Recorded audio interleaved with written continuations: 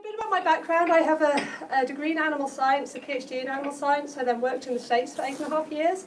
I'm massively data driven. I always want data on everything. You know, give me data and I'm really, really, really happy. Believe me, I don't have all the answers. I wish I did. You know, I really, really don't. So I'm just kind of going to talk about my experience in talking about the things that I talk to various audiences, going from people who know nothing about agriculture whatsoever all the way through to farmers and ranchers. And again, kind of on a global basis. And the ag industry really faces a dual challenge, because on the one hand we've got more and more and more people. So we're going to have about 9.5 billion people on the planet by the year 2050 or so, and on average those people are going to have more income, they want more milk, more meat and more eggs. So globally we need to make more beef, more pork and more poultry, but we've got to do that in a manner that saves land, saves resources, saves carbon, saves energy, because per person we're going to have less land per person. So we face this challenge of how to do this in a way that is economically viable, environmentally responsible, but also satisfies the consumer. And that's the bit that's been really difficult for the ag industry, because farmers and ranchers are really, really good at doing what they do every single day. Talking to people, particularly people who don't understand agriculture, comes, you know, way down that list. That's way out of their comfort zone. So part of my role is to try and give them some facts and some figures and some data points and some ways to talk about what they do that hopefully gets it over a little bit better to the consumer. But we do have a problem because we have the activist groups.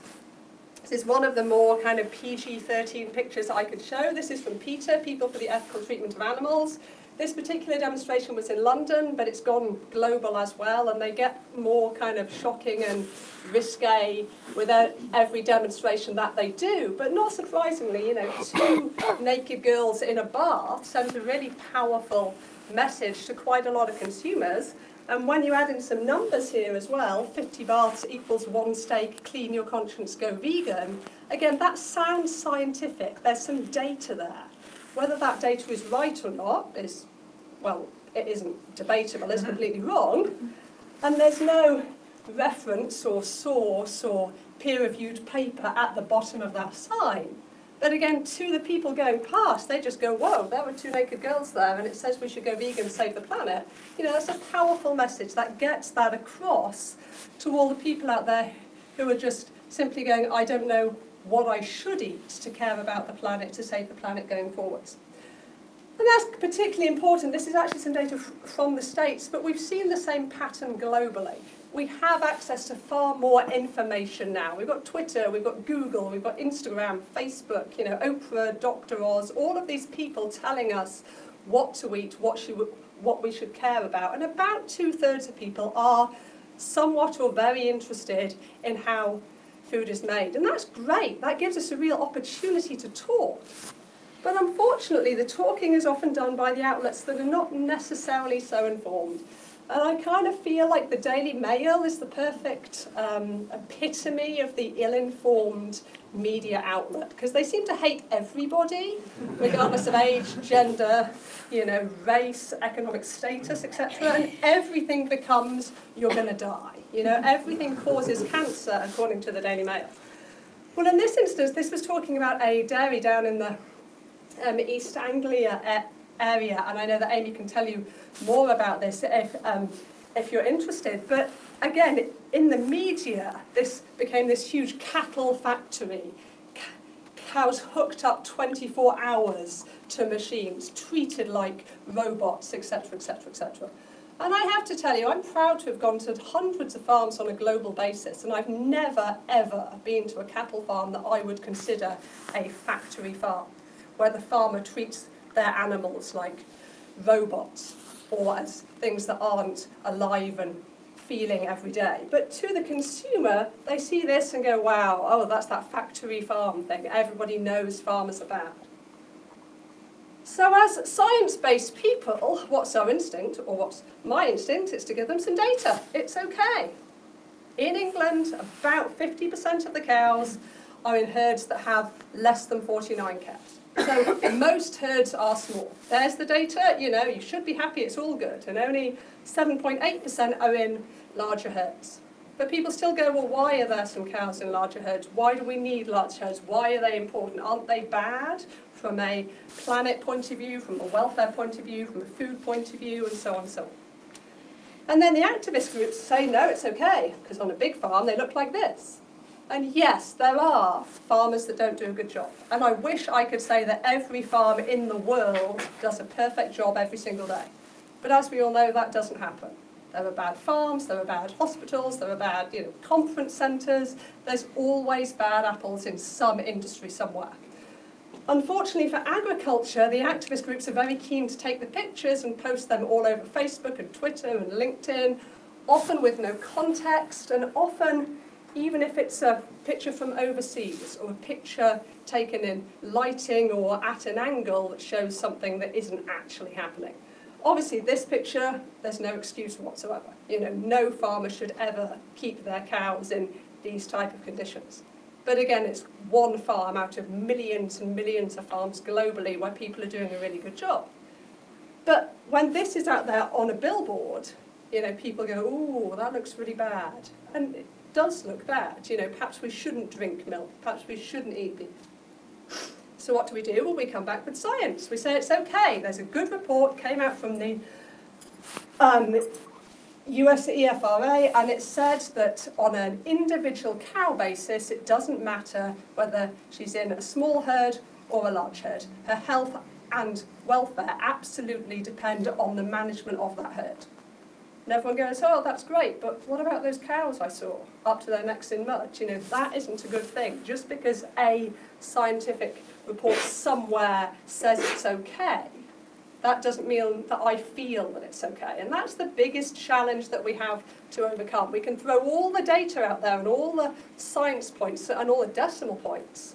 And if people go, well, I still don't feel comfortable with this and confident that the food that I buy is safe, affordable, and comes from well-treated animals, then I'm not happy with it. And I'm not going to buy dairy or beef or pork or broccoli and whatever that food might be. And that's partly because as people, we are predisposed to believe bad news, which is presumably why the Daily Mail is still so very popular. Bad news sells. I mean, good news, like everything's great, folks, this is fine, that doesn't sell newspapers. Tragedy sells, as we saw this morning, very unfortunately. Bad news sells every single time. And now, again, we have Twitter, we have Facebook. This particular lady has co-written a very anti-animal agriculture book. We have tweets like this. Yes, we use antibiotics in animals to keep them healthy. And from a health point of view, from a welfare point of view, and from an ethical point of view, we need to do that. But it gets turned into rearing animals on grotesque factory farms where they get sick, squandering antibiotics. So we see these bad news things, and it takes 5 pieces of positive information, 5 pieces of it's okay, we're doing good things, the industry is good, to overcome just one of these tweets, which can go around the world in literally, seconds, minutes, hours. And this factory farm term is really quite dangerous. Some data came out last year from the AHDB, which is the levy board for UK dairy farmers. And in terms of factory farming, about 2/3 of people have heard that term. Not surprisingly, most of them associate it with chickens. That makes perfect sense. Some with pigs, but also about 1/3 with dairy cows and about 25% with beef cattle. And the definition of a factory farm seems to be, and it does vary massively according to who you ask, but it seems to be animals kept in conditions where they can't move, turn around, express natural behaviours and so on. Well, I drove down to Penzance about 3 weeks ago now, and all the way down the M4 and then the M5 were dairy cows out on pasture. I mean, hundreds and hundreds of them. And then some beef cows, and then some dairy cows. These are not factory farms. And yet we still have this image that cattle over here are kept in factory farms. The reason I want to talk about this is this label, as it were, just shows how quite frankly gullible we are. This paper came out last year, again in the States, and I just love it because it shows really how daft we all are. Samples of beef jerky, absolutely identical, okay? Same packaging, same colour, same taste, absolutely identical, same process, same meat. The only difference was the green ones are labelled humane, the yellow ones are labelled factory.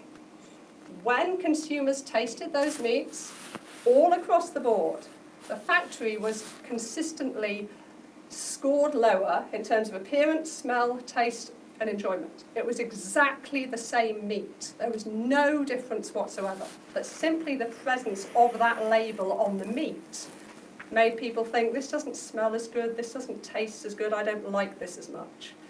And I know that we all have those type of perceptions. You know, we all think Heinz baked beans are better than own brand beans because it says Heinz, even if they've come from the same factory. We may think that Levi's jeans are better than Tesco's jeans because of the label. But it just shows how one label that sort of describes the farming system can have a huge impact on what should be objective measures of enjoyment of a food. So all of these labels and these facts that we see out there can have a really damaging effect. Now, what has worked fairly well in the ag industry is to have open farm Sundays. This is a farm down in Somerset. I had the pleasure of visiting it again with Amy about, gosh, 5 or 6 years ago now probably. At that point there was 1,200 cows and there were 12 sick cows on that entire operation. That's a 1% sickness rate.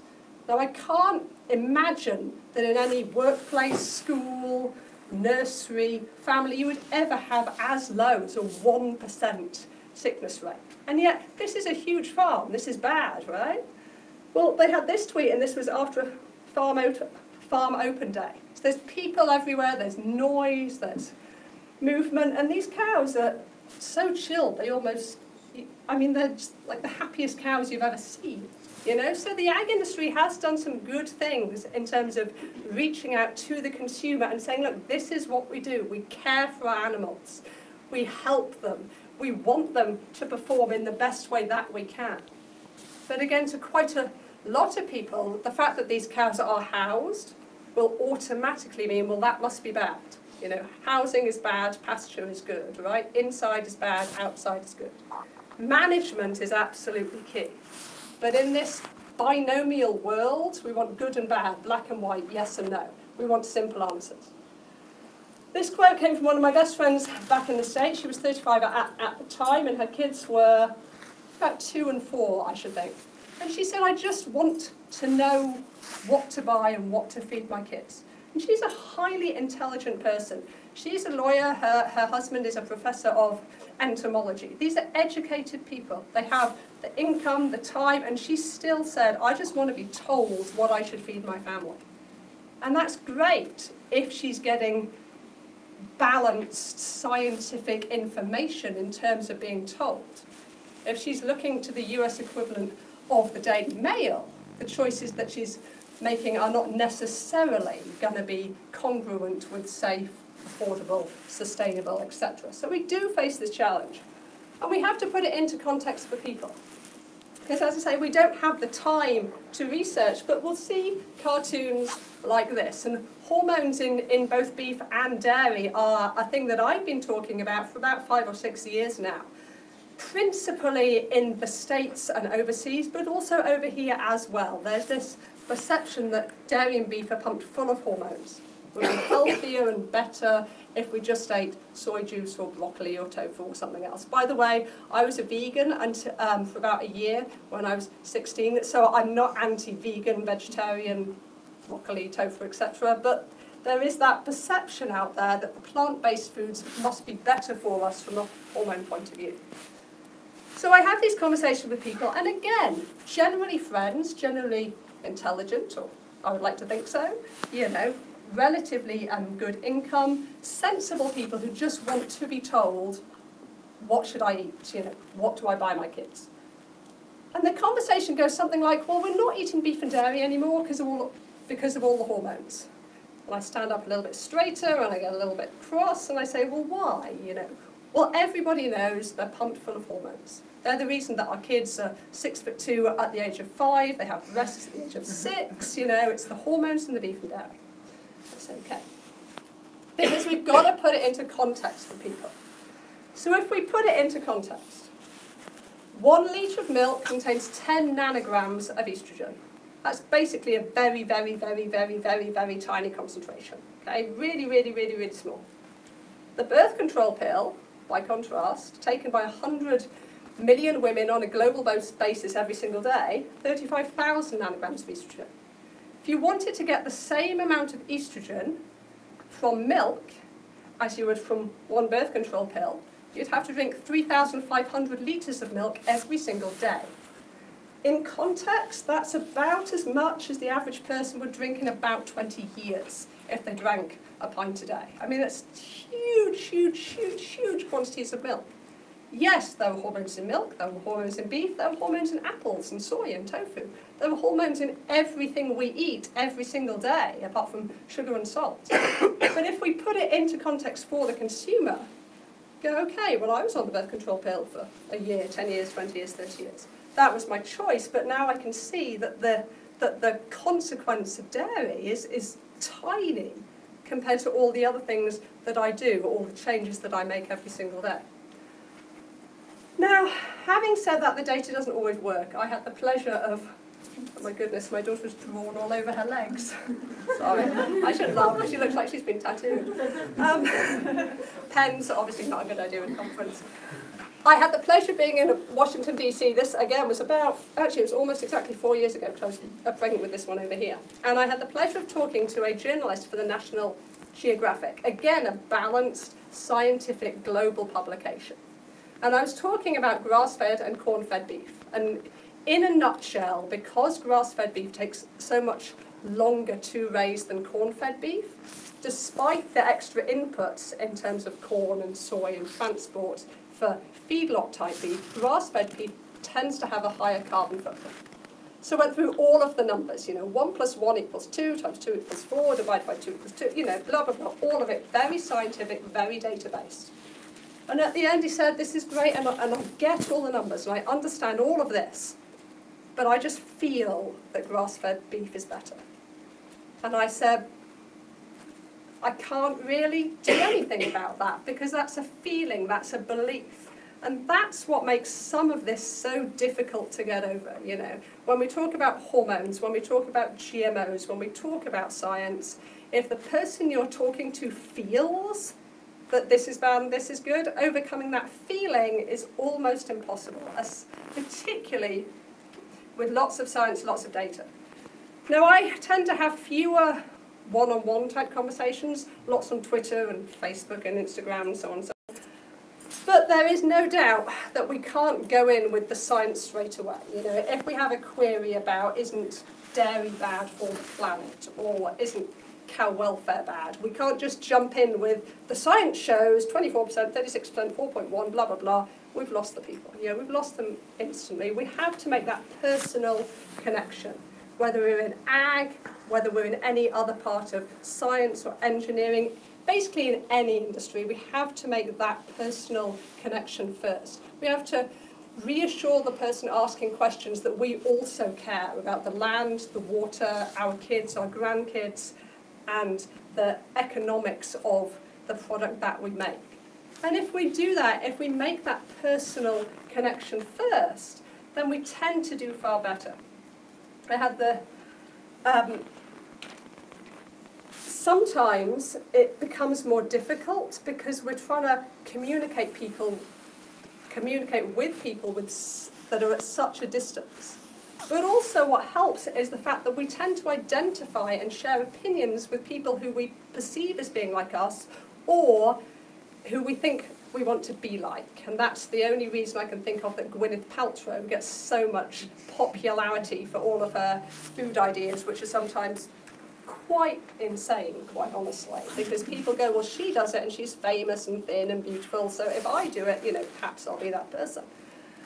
So if we can share those values, and particularly if we can influence the people who influence others, like these mom food blogger type people, we can then have a far bigger reach, because these guys reach thousands and thousands of people every single day globally.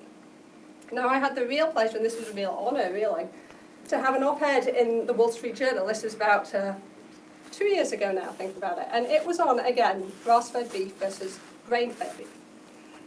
And of course, the scientist in me said, you've got 500 words, you've got to cram as many facts and figures as you possibly can in. Every data point has to be in there, because it's all about data, and this is great, and you can reach all these people with all this data.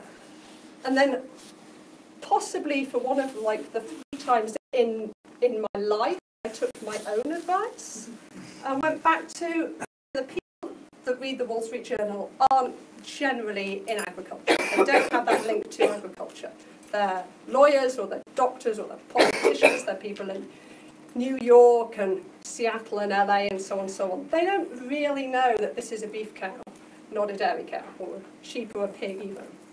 So even though we only had 500 words, I began, and I wasted a whole 15 words or so on, as an animal scientist, as a researcher, and as a mother of a toddler, this is why I choose feedlot beef. To make that connection, to make the connection with all the people who have no connection to ag, know nothing about animal science or beef or meat science, but go, oh, well, I'm a parent as well, or a grandparent, or an aunt, or a cousin. You know, I care about my kids, my grandkids, my nieces, my nephews. And science shows, as it were, that mothers who are also scientists have possibly the highest credibility of anybody out there. Presumably because people think she's a scientist, she has the technical understanding and the knowledge, and she's managed to produce a child and cares for that child, feeds that child, clothes it, you know, so on and so on. So science mothers, apologies to science fathers, but science mothers appear to have the highest credibility of anybody out there in terms of talking about science-type issues. So that's a real opportunity for us all to leverage that. As I say, I spend too much time on Twitter. My Twitter bubble, of course, tends to be comprised of the same kind of people, which means that in my mind, there's basically 2 lots of people on Twitter. There's farmers and there's angry vegans, and it seems to be about 50-50. And I argue with them, and they argue with me, you know, and I get called a rapist and a murderer, and I say, well, I was vegan in the past, and then she actually said, if you're an ex-vegan, you weren't a proper vegan in the first place. So, well, I was 50, you know, for goodness sake. Anyway, so in my brain, there's the pro-ag people and there's the angry vegans, you know, and that seems to be it on Twitter. And yes, we have the arguments, you know, and I know there is no way on this planet that I'm going to change her mind about anything to do with the animal agriculture. You know, she might concede maybe that not all farmers are totally evil, but she's not going to go, you know what, I'm going to go and eat a cheeseburger, this will be fabulous. But again, what we have to remember is for every tweet that we send, there's lots of other people who see it and don't like it or quote it or reply to it, but see the debate and go, actually, maybe this person has some good points, and maybe this person actually seems to have some science, hopefully, and some data and stuff, rather than just going, you're a rapist and a murderer and you're bad, you know? So we've got the pro people and the anti people, and we will always have those people, and we're not going to change their minds. You know, it's not going to happen. But in the middle, we've got that huge amount of people who just want to be reassured that they're doing the right thing for their family, that they're buying the right food. And if we focus there and think about influencing those people, we can really make a difference on all sorts of issues to do with agriculture, food, and science as a whole. Again, data from the States, who do people trust? This is only about food, friends and family, farmers and ranchers, and doctors, basically the top 3. The fact that 2/3 of people trust their friends and family for food information sounds really good. That means 1/3 of people don't trust their friends and family for information. I look at my friends and family, it makes absolutely perfect sense. But it shows that we can have a huge reach on things like Facebook, where in theory everybody that we're friends with on there is our actual friend or family or co-worker. We can influence lots of people with simple message, simple graphics. Not surprisingly, perhaps, people don't really trust the mass media, they don't trust the big pharmaceutical companies, and no surprise here, they don't trust the politicians. And the fact that 19% of people do trust them for Food information is quite honestly far higher than I thought it would be, because I thought it would be about 5% down here. So we've got to choose our audience, and we've got to choose the people that that are going to take that message out to that audience, because some fairly obviously have a far higher credibility rating, as it were, than others. So with that, almost my last slide, this was a picture. I used to kind of use and abuse my child when she was, she had less of a stubborn streak, let's say, and would pose far more happily for pictures when she was 3 months old than she will now. And I put this on Facebook, and there's no actual data there. There's no numbers and stats and figures and so on. But I wanted like a feel-good image, and I wanted to educate people to some degree, because quite often people don't understand that baby formula actually comes from dairy milk in almost all cases. Where they think it comes from, I'm not entirely sure. But I put it on Facebook, and I thought it would get shared or liked by about 4 or 5 friends. You know, it got shared by over 200 people in about 4 hours. So we can have huge reach just with a picture of a relatively cute child and some happy information.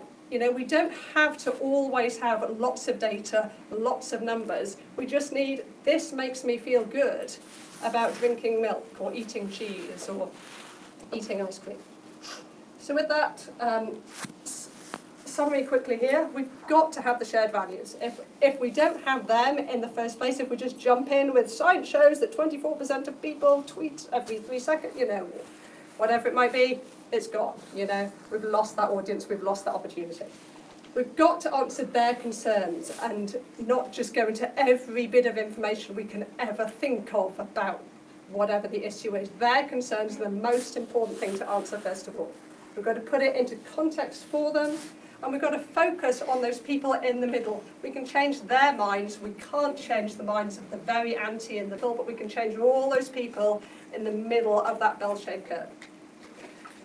And, much I hate to say it to some degree, Facebook and Twitter and LinkedIn and Instagram are becoming increasingly important, and I honestly don't think that's going to change. We'll probably have different outlets in 2 years, 5 years, 10 years, but that popularity and that information source isn't going to change. And we have a huge opportunity, but we're also faced with a huge challenge, because obviously we can have some very negative images and bits of information out there on there as well. So with that, I'd like to thank you very much. Not surprisingly, I'm on social media, and there's a copy of this presentation at this link right here, or I can always email it to you. So feel free to get in touch if you have questions in 2 weeks, 2 years, whatever it might be. And with that, thank you so much, and I guess we're open for questions.